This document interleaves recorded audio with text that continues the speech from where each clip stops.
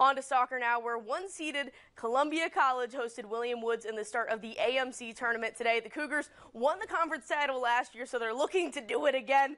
Columbia College, though, honoring its seniors Parker Moon and Zemo Gill before today's very rainy, very wet game. Scoreless for a while into this one, thanks to that guy, Ikir Gonzalez. You couldn't get it past him. Goes for the shot, he scoops it up. Nice and easy. Check this one out, though. Corner kick for CC. Going for the header here. Looks like it might go in, but nah. Gonzalez says not today. Couldn't hold them off forever, though. Another corner kick for the Cougars. This one actually ends up in a penalty, though. Handball on the Owls. It's kick time for Eric Rajoy, and he buries it in the net. 1-0.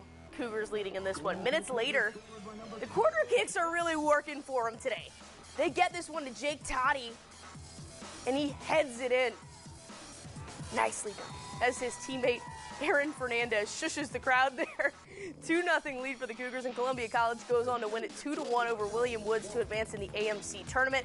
Next game, the semifinal game, is on Tuesday.